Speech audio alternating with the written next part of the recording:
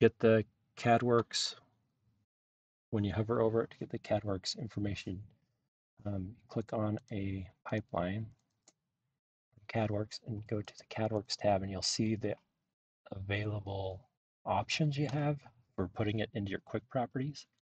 So go to options, and from this CadWorks list over here in my quick properties, I want to type CadWorks, and I want the line number. Actually, let's do size on first, and then CadWorks line number,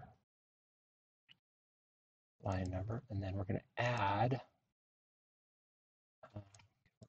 down. I guess not, so we'll have to resort. CadWorks size, line number, and at the bottom I want this description. And then when you hover over, it'll give you the CadWorks size, line number, and description, as long as you have the quick properties selected. If that's not selected, obviously it's not going to give you quick properties.